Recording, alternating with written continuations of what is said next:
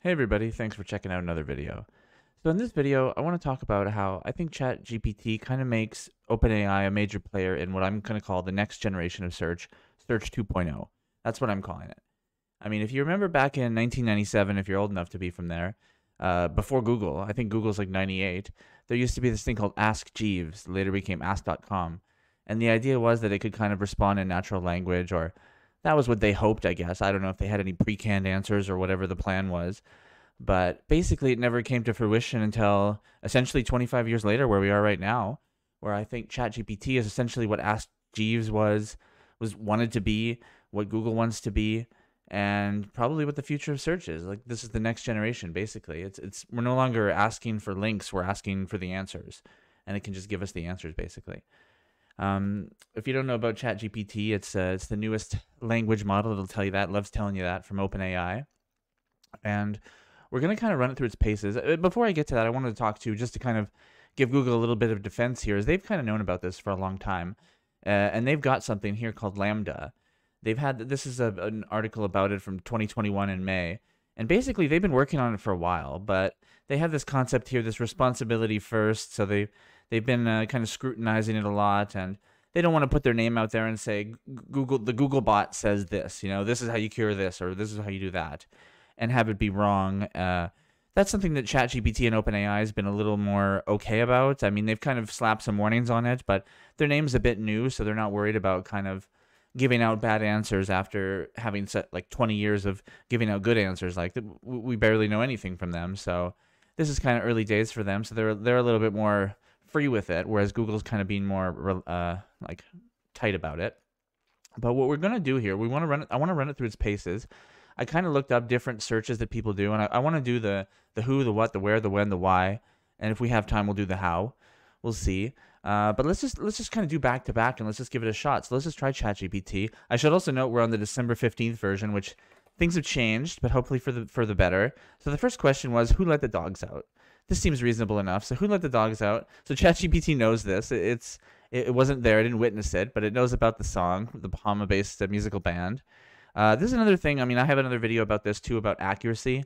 I'm not going to read every one of these things and criticize it, but that's something we have to be careful of, and that's why ChatGPT is not ready. One of the reasons. Also, it's not a product. It's not a search engine. It doesn't have ads.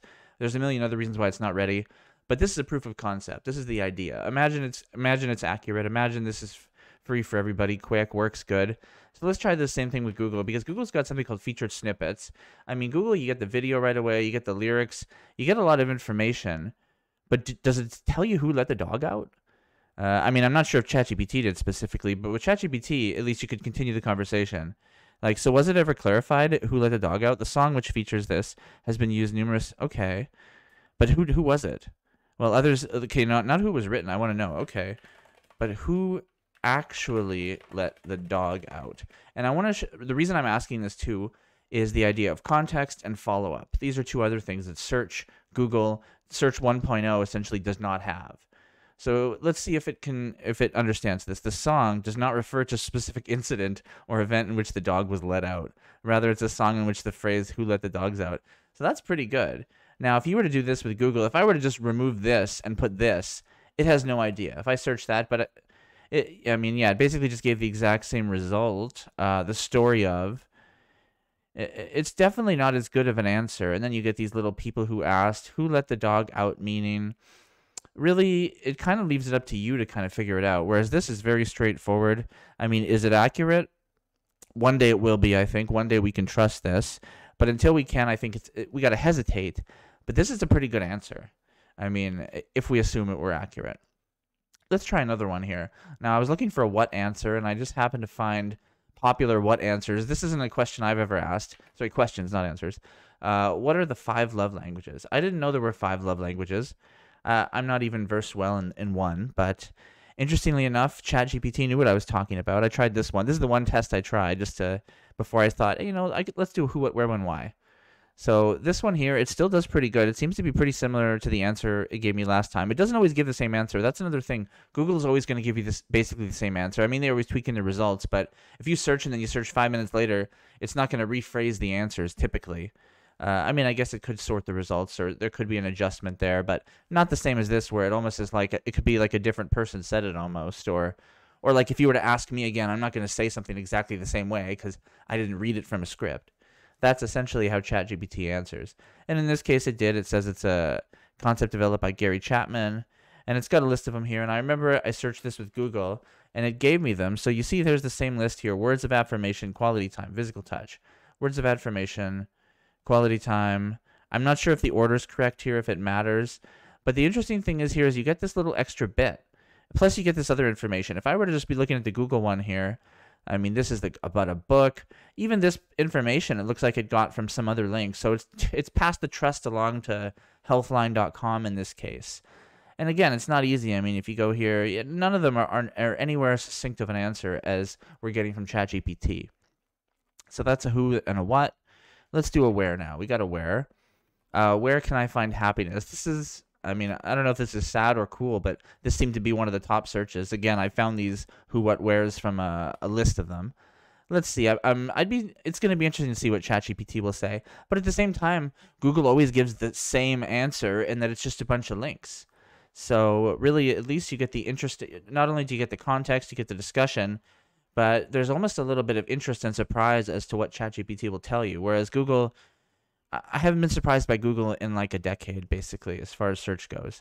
Other than being surprised by like, why are there so many ads? Like, how can the first screen be all ad links? That surprises me. Okay, happiness is subjective, personal experience, focus on the present moment. I mean, honestly, that's a pretty good first advice. I used to give people that kind of advice.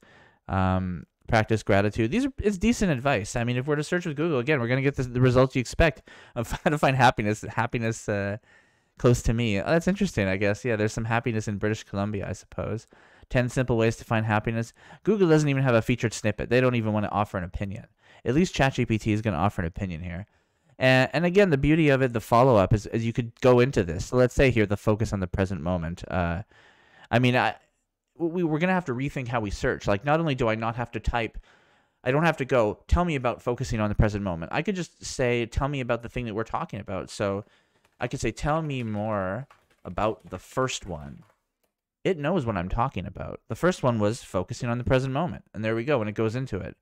And again, I don't have to insult Google by copying this. And I mean, it didn't even give me a first one, so this is have no relevance. But even no matter what result Google gives me, there's no way for me to ask a follow-up question with the search engine, essentially, other than to find information, rephrase a question, search again, start new, and I have to narrow it down with this very difficult way. Whereas here, I'm getting useful advice for the first thing that you suggested, which was focusing on the present moment.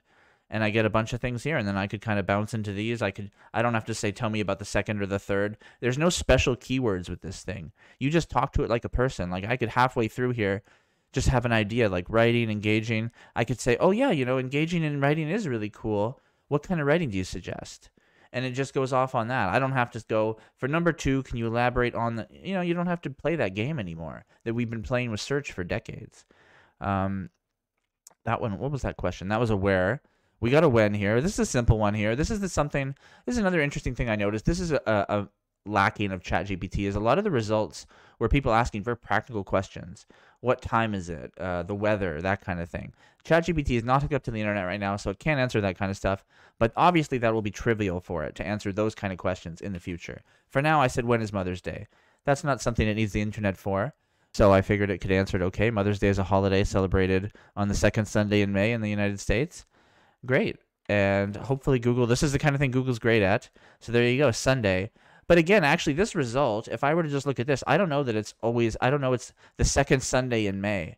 That's the tradition, basically. But Google doesn't really tell me that. I mean, if I look for the word second on here, yeah, it's like it's the 5th or 6th result where it even mentions that it's the second Sunday. And this first one's cut off, so I don't even know it's the second Sunday in May. Pretty bad results, honestly, compared to what we're getting here. And this is just a much more readable answer. So that would be really good for me. And it knew May 9th, and which was correct. No, see, in this case for next year is the next Mother's Day. This is where it's not as good. This is where it doesn't do an exact dates. It doesn't do exacts right now. It's having a conversation. So it's telling you its information about Mother's Day. Here it goes, this year. That's actually, this is where it's inaccurate, I guess, perhaps. Or was that 2022? Let's check here. Was it on May 8th? Yeah, so it's still talking about this year, but that already passed. Oh, no, even then it said May 8th. So is it even then wrong? It was May 9th? This is where you got to dive into the inaccuracies. This is where it's not ready to replace Google, but the answer was better. It was wrong, but I liked the way it gave it to me. On that note, let's ask it a why question. Why is the sky blue? I often forget this answer, just because it's not a fun answer. It's not like, oh, well, water's blue. I don't think it is. That's not the answer. The sky appears blue in the human eye because of the scattering of sunlight by the atmosphere. When the sunlight reaches, yeah, I mean, it's. I didn't forget this, but I don't always have this just in the back of my brain, ready to shoot out. I start to not trust this thing, though. I mean, that's the thing that scares me right now about it. Is like when it starts telling me that, oh, this phenomenon is this. It's like, sure it is. Okay, we'll see. Let's do this here and see. Like, we have to kind of, okay, it is called Rayleigh scattering. So it's correct in this case, but we're not at the point, I think, where we can trust it with a lot of these answers. Whereas Google, I mean, I guess that's always been the problem with Google too. Like, that's where you got to be good at Googling to know what to trust. I mean, these results here, like, okay, I look at this and I see that's a NASA result. That's probably pretty good. The top results, Google usually does some work to make sure those are okay. That's not the kind of work that's being done here, obviously, at this point. So yeah, I think you still got to check your sources. And then we have time for a how. Let's just throw out a quick how. How do you take a screenshot on a Mac? Apparently, that was the most popular how question. Google just shoots you to Apple, which I'm hoping this answer that it gives you is pretty similar. Press Command-Shift-3. Is that the correct thing? Command-Shift-3 to take a screenshot. Command-Shift-4 to capture the screen. I mean, there you go. That's really great. Like, Google didn't even give you a featured snippet there. I mean, it obviously gave you a great result, the best source from Apple. But if you were just ready to press buttons, I feel like this is a better result once again. So I think that kind of shows you right there the who, what, where, when, and why of why ChatGPT is going to be better than Google in the future. At least these language models, these are the future. Search 1.0 is having to find it yourself. Search 2.0 is this. And this is coming a decade from now. I think everyone's going to be using this or sooner. But hey, a decade, that's a long time. So yeah, that's food for thought. Thanks for checking out this video. If you like it, please throw me a like. And if you want to see more videos like this, you want to motivate me, please subscribe. And thanks for checking it out. See you in the next one. Bye.